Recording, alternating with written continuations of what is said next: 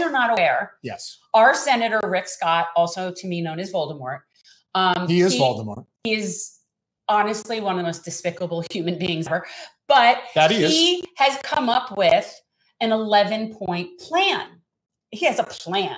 And Mitch McConnell actually isn't too keen on this plan. So there's going to be... now, who knows what his problem is with it? I'm sure it doesn't even... The fact is, it's more of a list of platitudes, really, than a plan. But this is his action plan. And if anybody doesn't think that Rick Scott is going to run for president, they don't know how much Ron DeSantis and he actually don't like each other. So to say that he is very likely going to run would be an understatement. So he's going to run, and these are the 11.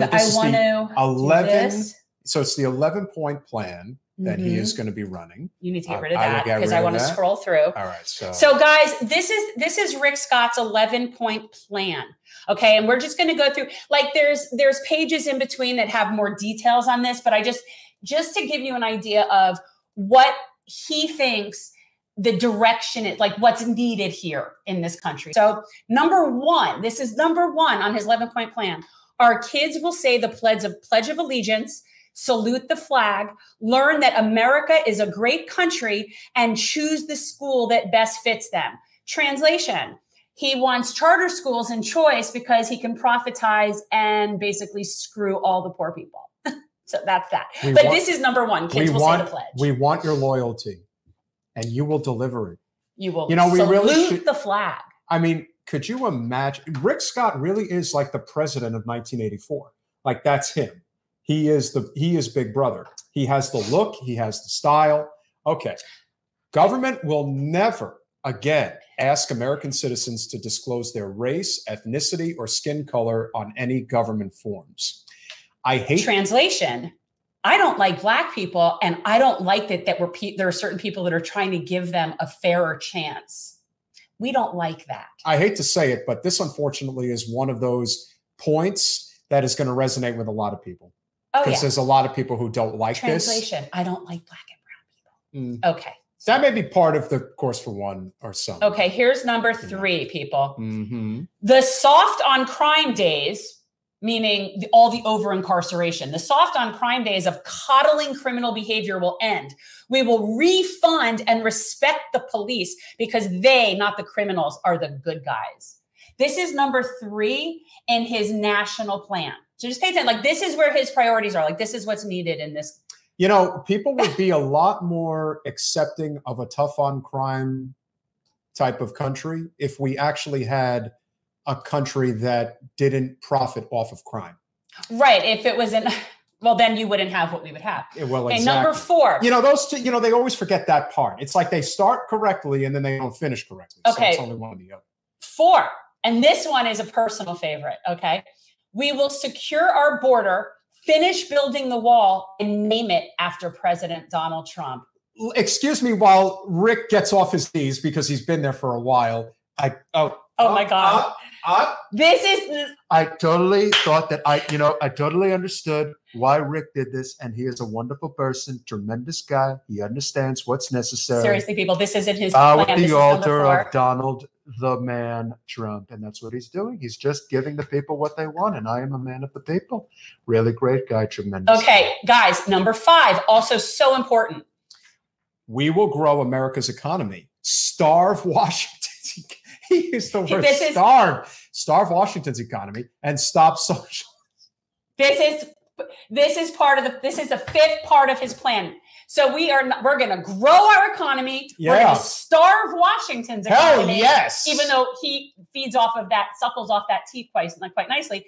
And we're going to stop socialism because right now we're so socialist the way that corporations are taking over our country. Well, and the way that workers have so much control over their working conditions. We're really socialist. Well, he's running for the president of Florida, if you couldn't tell already. Like that's the president of Florida's oh my God, people! Right but okay, so he's got that down. On to point 6. Let's see what we have here because I didn't get through all of these because I just couldn't. Oh yes, austerity. Yes. Okay, speak to me, Rick. What is he saying? If only Steve Grumbine were here right now to read number 6, we will eliminate all federal programs that can be done locally and enact term limits for federal bureaucrats and Congress. Now, that actually doesn't bother me. That doesn't bother me either. And it actually is a policy, at least. Like, it is at least a plan where it's not just a platitude. So, but here's the thing. What Rick Scott is effectively saying in the first part, this is austerity politics 101. This is, we want you to literally be afraid all day, every day, that you are going to be in abject poverty. You are going to be in misery if you don't work like a slave. And that is what they want. Eliminate all federal programs that could be done locally. Translation, we want to make sure that you can only do things that are within a balanced budget. Or it's like PAYGO. That's what that is. That's PAYGO. That's PAYGO. No, here's what, to me, this is what I hear. Translation, we will eliminate all federal programs that can be done locally. Translation, I don't like poor people. They are not my problem. Pull yourselves up from your bootstraps. That's the translation to me. So let's move on to 7. Let's see what we have for 7. Oh, you want? Okay, guys. So we will protect the integrity of American democracy and stop left-wing efforts to rig elections. Does that mean they're going to stop left-wing efforts to rig primaries? No, they don't care about that. No, not that part of the equation. But can't we just all agree that everybody is rigging elections? Everybody. Imagine having a plan where you specifically have to. This is divide and conquer strategy. This is all about how can we effectively divide, into teams. Left-wing efforts are efforts to totally rig elections. Yeah, that's what we do. The left does it. The right does it. But the left generally does it against itself. The left does it against progressives. The left just sucks at doing it against Republicans. That's really what it is. They haven't figured out how to do that. No, not as good as the Republicans can, that's for sure. Number 8. Oh, family values. Okay. Do you want that? We will protect and defend and promote the American family at all costs, because if I were still alive today, I would let people know how important family values is. That is how I became president, and that is how everyone has copied me for the past 40 years. Okay. Translation of number 8. We will protect, defend, and promote the white, hetero-American, normative, Western, Judeo-Christian family at all costs. Wealthy family. Next. No. What is the American family, Rick? He has no concept. This is beauteous. Men are men, women are women, and unborn babies are babies. We believe in science. Not really, Rick. Well, if you believed in science, Rick, then why, when you were the governor of Florida, say we will not be discussing the science of climate change? Ever. And forbade anybody in the entire state government from using the term climate change. That's somebody who really believes in science. There you go. Science for thee, not for ye. That is how this works, ladies and gentlemen. Men are men, women are women. My God. Men have a penis, girls have a vagina. Translation. I am very insecure about my manhood. And you think he's got like a... I don't know about that, but he probably needs to constantly be visiting his friendly neighborhood urologist. Maybe so.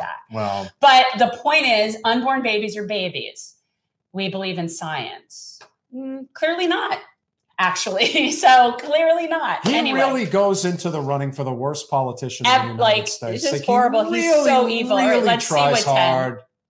Oh, yeah. So this is a big one, guys. Yeah, this is one of my favorites. One of the things that we've always talked about, and this is one of the reasons why we really try to form as many relationships with libertarians as we possibly can, because libertarians truly do believe in the separation of church and state. But they, of course, fall in line and vote for the Republican. Well, this is Mr. Republican going full bore into the theocracy element of GOP politics. Americans will be free to welcome God into all aspects of our lives. That's the key word.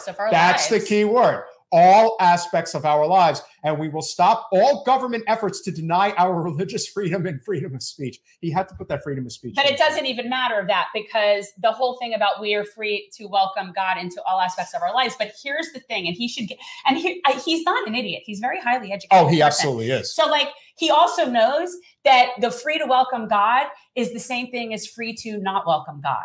And that would be me. I'm an atheist. Never believed, never did.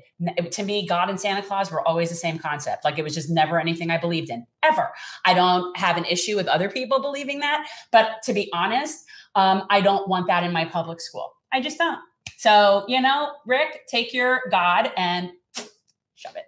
Yeah, for real. The only downside for me about not being gated is that I'll probably have to deal with the Jehovah's Witnesses again. I had a nice reprieve from them. And finally, last but certainly not least, America Firsts. We are Americans, not globalists. And now, I'd love to see his investment portfolio. Now, unfortunately, this is another one of those points that will resonate with a lot of people. No, we are America first, but we live in a multinational world. And if you think that again, I believe in America first when it comes to our economy. And I think most Americans believe in that. At least I hope they do. But that's not what he's talking about. No. That's not what he's talking about. What he's talking about is corporate special interests must be America first, not China, not Russia, not anywhere else. And yet I would love to see what his portfolio looks like. Because he wins either way. That's the thing about people like Rick Scott. They win either way. So it doesn't matter.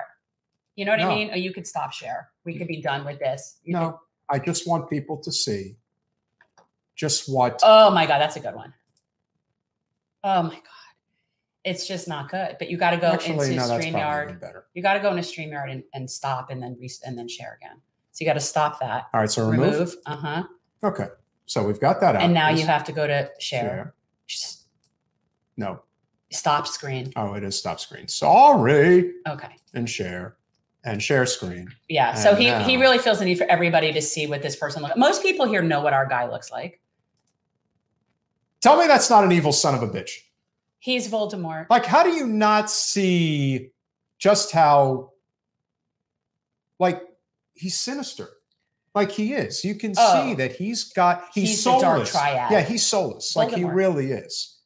Yeah, that is a man who.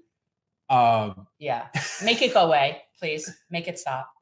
Just oh my God, make it stop. He's praying, ladies and gentlemen. Oh, he's trying to pretend like he has a heart, but he can't find it. Because it's just not there. He doesn't give a crap. Thanks for watching.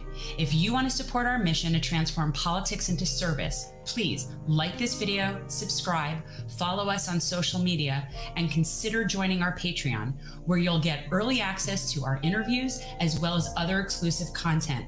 Links are in the description. Peace out.